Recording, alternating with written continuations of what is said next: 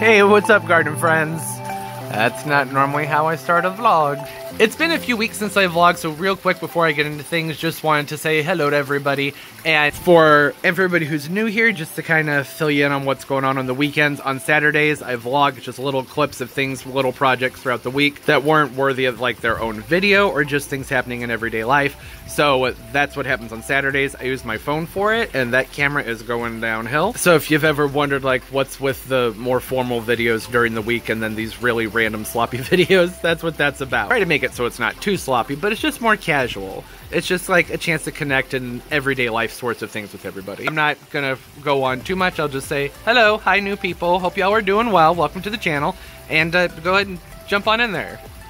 Oh, it's a beautiful day. Ready for some coffee. It was really windy last night. It was so windy. How windy was it? It was so windy. Lost a pine tree. Yeah, it's a big one. Took out part of the fence. So let's go to the hardware store. Gonna get some straps and a winch. Think that I can tie up to that oak tree, wrap it around that trunk, and pull that sucker back up. What do you think? Yeah, I don't think so. I was just kidding. It's gotta go. It definitely wouldn't be safe to pull it back up. Now someone's gonna have to come out here and cut it down. I could cut it down. It's in the neighbor's yard, and I'd rather a professional come out and do it because they clean up and make it so tidy and whatnot. And then the insurance part with the fence and everything, I think that an insurance is gonna reimburse me for doing it. So I don't know. This just happened. I just woke up. I haven't even coffeed yet. It's too much. I can't take it. And I was passing by Lowe's and I saw they have some stuff outside. I just want to have a quick peek. Sometimes they get some cute figs and things in. Not that I have room for anything from Lowe's in the car because the car is full of furniture.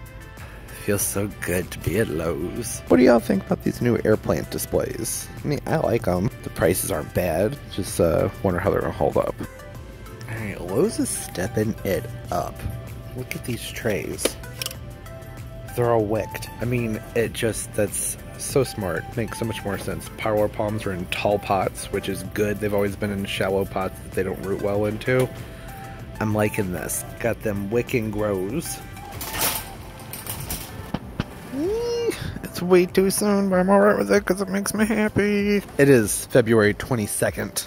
If you're wondering, because, you know, people don't necessarily watch these when they come out and won't be out till the end of February. Yeah, too soon. It's probably okay for these guys. This is the time of year when I like to look for nice, this is a good one.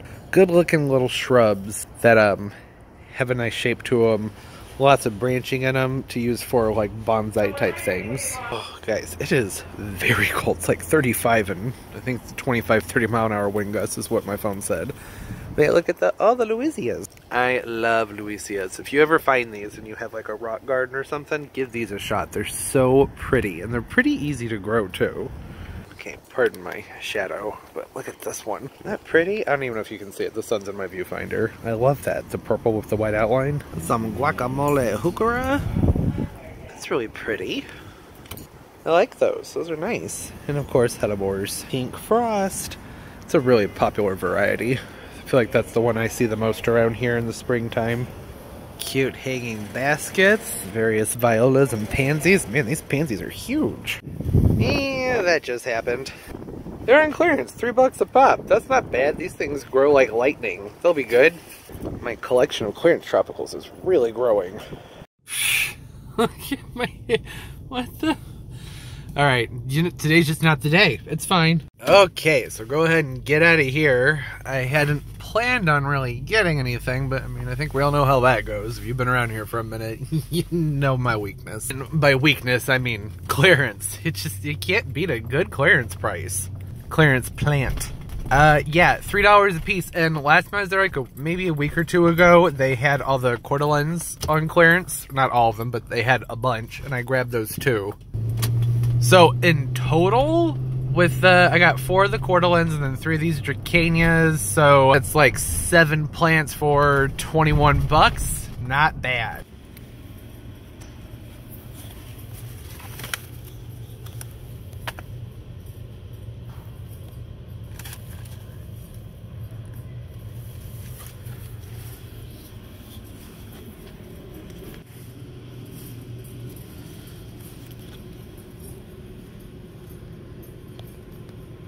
I'm home now, and like I was saying, $3 a piece, great deal for these things. When you think about like the cost of annuals, you can't get like a 6-inch impatient for $3. It's just such a bigger impact with things like these. And I don't care about these crispy edges. That's no big deal. These guys grow moderately fast, so by the time they're even outside, I think that a lot of that I can have grown out and cut out, because from the centers, they're looking pretty good. Most of the damage is down a little bit lower. There's some up higher, but like I said, I'm not really that bothered by it. They had a really good houseplant selection in there. The one thing I was really happy about was the ficus liratas, the fiddly figs. They were like 18 bucks and pretty big for that price.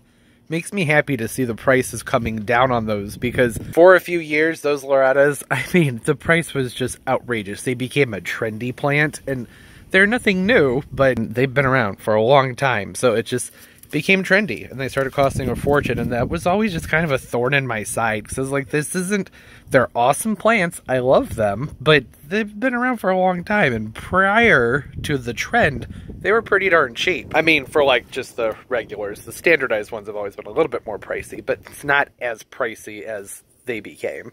So yeah, anyways, I'm happy to see the prices are dropping back down on those to something that's a little bit more respectful. That's enough of that rant. I guess, okay, very windy. I did see a couple other trees down on my drive home, and there were also these pines, so I guess they just don't hold up. I'm glad it wasn't any of the pines that are in my backyard along this wall. That would have been an issue, because there's a big tie wall there, and the trees are right above that tie wall. If this was, was that helpful at all? Probably not. So I can just show you. That would work too. Yeah, see the wall? There's a brick wall there, and the pines are, oh, that guy's leaning. That could be bad. If any of these trees went, if any of those fell down, like that wall could come out. This is all drainage that had to be put in, because this all used to be a hill that sloped down and came back up and drained all the way down that end to a storm sewer. So there's a lot of work that had to be done here, and that it is leaning, isn't it? That's not great. Uh-oh. I know this is going to sound ridiculous, but if any of these trees were to go, I would really rather it be this oak. It's just gotten so big. It's going to keep getting bigger. Holds on to a lot of its leaves during the winter. The wind blew a lot of them off. That's what a lot of oaks do. And it has created so much shade back here. I used to have a wall of bananas along this berm. They got about 10 to 12 feet tall every single year. It was beautiful, but it's just there's no sun anymore because of that guy. And the maple over here has gotten a little bit too big too. But it's just, why not? You need to go. That's the one. I'm done with you. I'm not really a huge fan of those pines either. I like the one really, really pretty one that's tucked in there, the Norway spruce, but the rest, not so much. But they were cheap. They were like 30 or 40 bucks a piece at 8 to 12 feet tall. Ideally, a wall of like magnolias. Oh, that would be amazing. The Bracken's Brown Beauties, just a wall of those beautiful glossy leaves. Would have been fantastic. Also would have cost several $1,000s. So it's the pine trees. It helps. It creates a noise barrier, some privacy. You know, the white pines and the Scotch pines, more so on these guys, they're just kind of leggy. There's a lot of spacing between their branches, so it adds privacy, but then they become thin down low, and it's like, what's the... I'm done. Moving on. I swear this little lizard wants to mess me up. Always give me the side eye. I see you. I see you. Quick update. Pine tree's down. There it is. All cut up. I love my Norfolk Island pines. The next day, getting the tree and everything taken care of, that took up a lot of the day. There's still a big old stump out there. You can kind of see through the reflection. At least the fence is back up, which is great. Right now, I'm giving my Norfolk a good watering. I've talked about this one before. I've had a lot of issues keeping it hydrated because the potting medium that it's in drains wonderfully, too wonderfully. It dries out like almost immediately. So what I've been doing when I've been watering this guy is going through, moving the water around like so, and then just making sure that there's enough water in there that it just kind of comes up above the hole. And then I just come over, shut the water off, and then I'll probably give it like, I don't know, 20 minutes to make sure that the soil gets fully saturated. Not too terribly long, because you start to lose oxygen and things in there.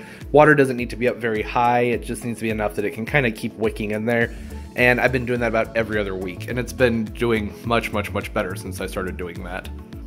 Okay, so it would appear that there's no good angle this time of day in the kitchen, but that's what's going on with him. Doing much better, like I just said. Some new growth kind of starting to pop out of the tips. My other Norfolk, which I still need to go ahead and pull those ornaments off, that thing's been doing wonderfully. I've watered it like 4 times ever, and it's great. This one, it's just the drainage is too intense. What is going on with you? What?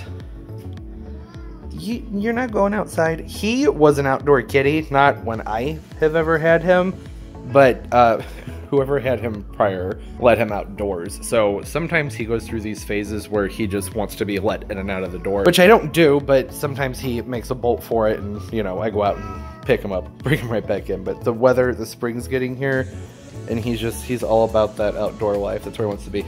The rug, I need to buy a new rug to put here, so I just left the cheap Christmas one there because I need something to wipe my feet on and the dog's feet.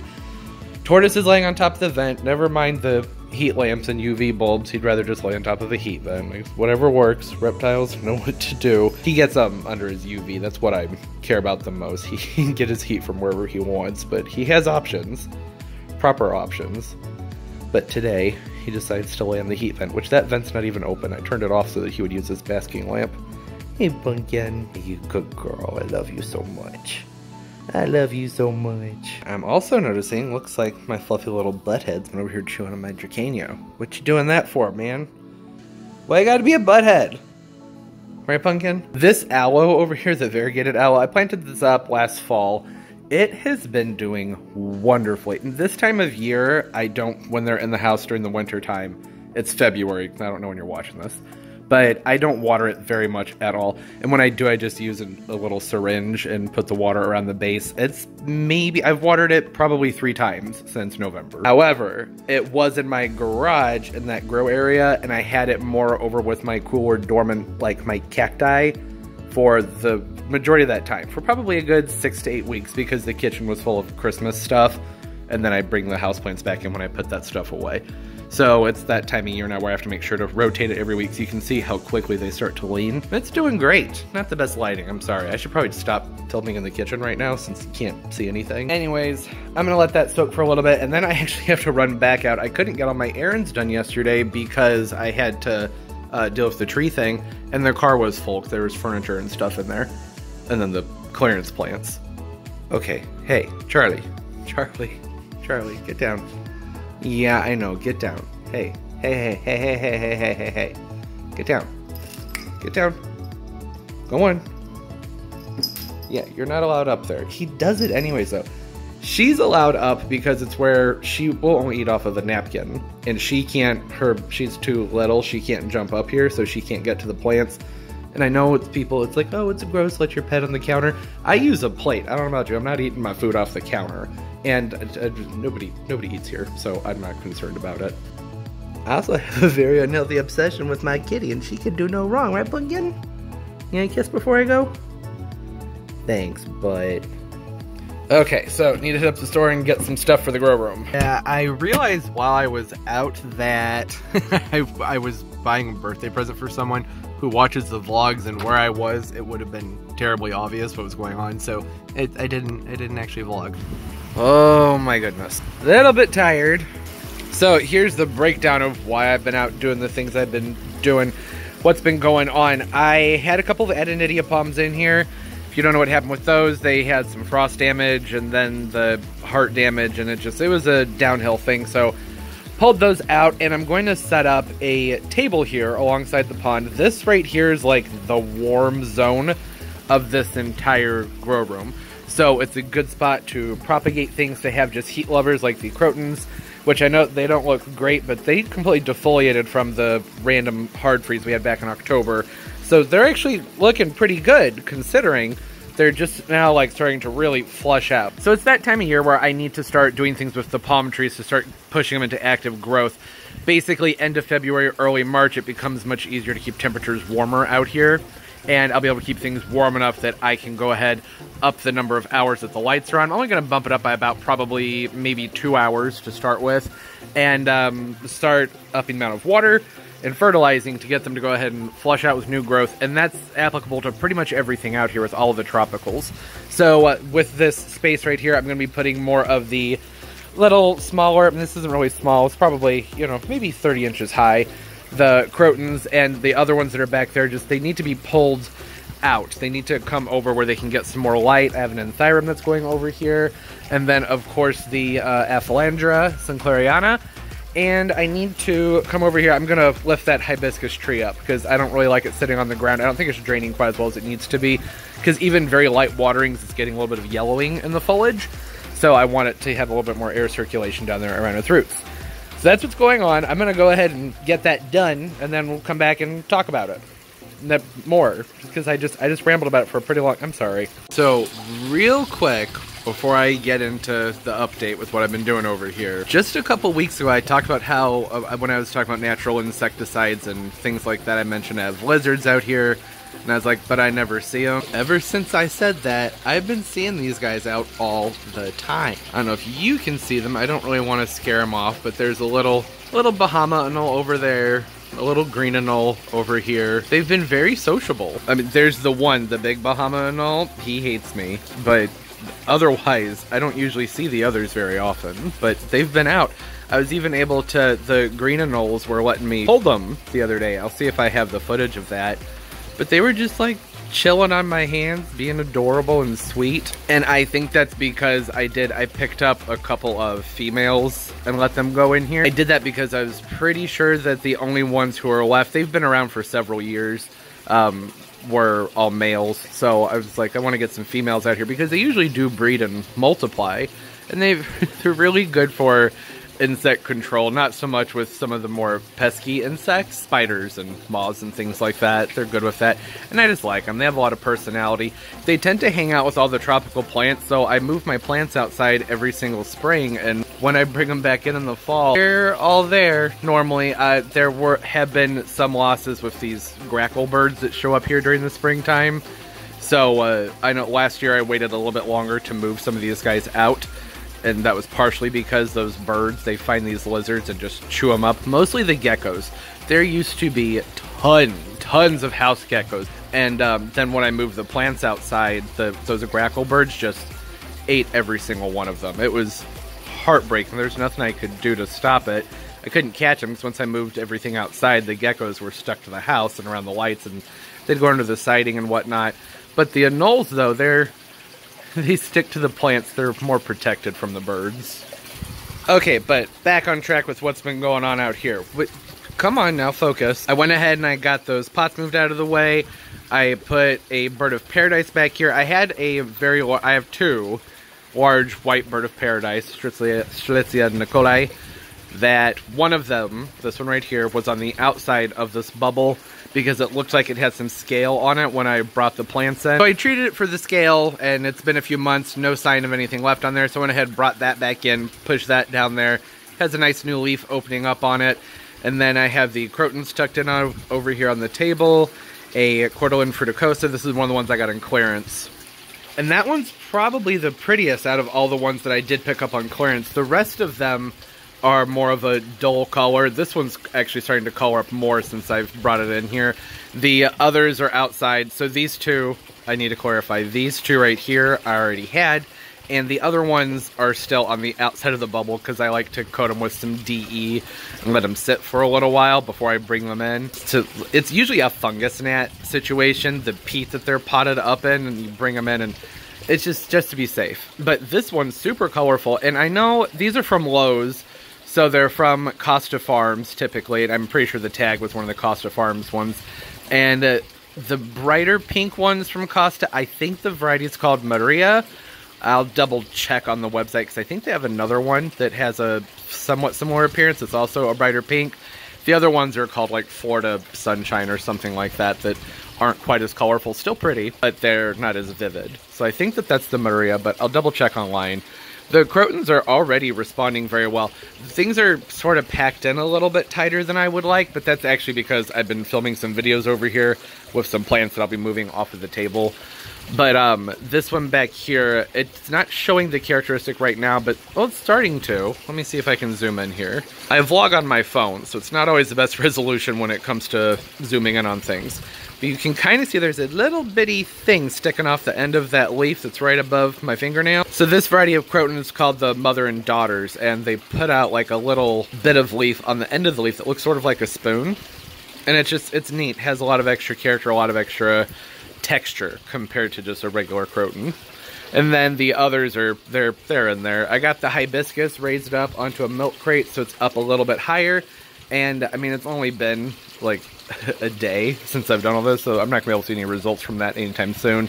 The anthurium, this is the only one I was kind of nervous about. So I had this anthurium pretty much in the same spot, but it was tucked between two pots, so it was in the little crevice, and so it had really good airflow around it. It was doing really, really well there. So I've basically been a little bit more apprehensive about how this one's going to adjust, but I think it should be fine. It has, as of last night, this flower bud right here that's come up and grown even further.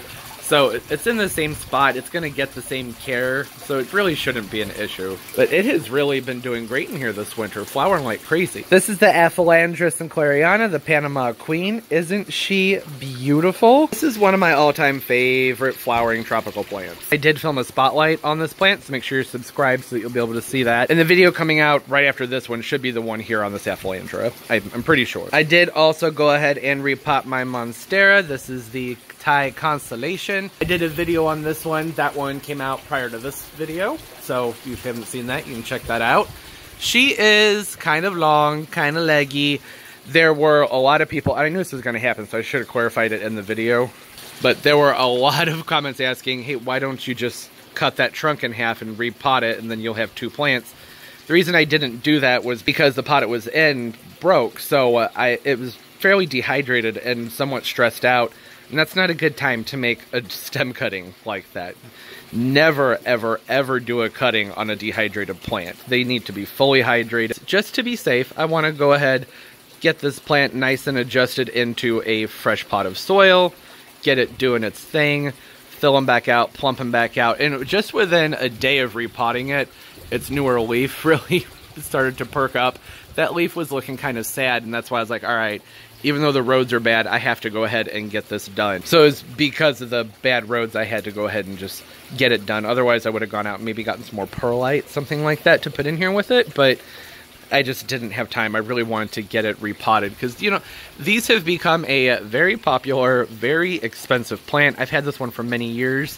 And if something were to happen to it, I wouldn't be replacing it because I'm not spending $200 on a new plant. I have seen some of the others that have like a different variegation. This is the Thai constellation, and the variegation tends to be more spotty and more chunky, but there are some that look like a painting, and those are beautiful.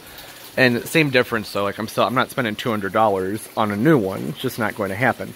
So I want to take really good care of it and go ahead, get it fully adjusted. I'm repeating myself. I'm just not ready to do it, basically. I want to go ahead, let this plant get nice and tall, keep on doing its thing. And I kind of want to get it going, keep it going bigger. And if it gets to a point where I'm like, okay, this is looking weak, like that's going to snap, then I'll do sectional cuttings. I'll do multiples of them. And I just don't think it's time yet. That's basic. That's the moral of that story. It's just not time yet. So now I have this little table area set up, which is great. It's actually really nice because it gives me another place to film for things that are larger, that are harder to get into frame, because there's not a lot of space out here. It's more than there's ever been before.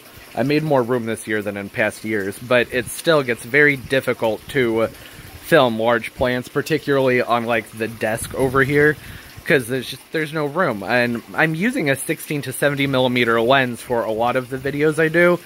I could get a 10 millimeter, I suppose, which would be like really, really, really wide angled, but I just don't think that that would be enough of a difference to justify the expense. The lenses for my camera are horribly, lenses for all cameras, but particularly the Sony lenses, the Zeiss lenses, they cost a fortune. A lot of them cost more than the camera costs. I was looking into getting a macro lens. I thought that I really want to be able to get in really, really close on the flowers on some of these plants.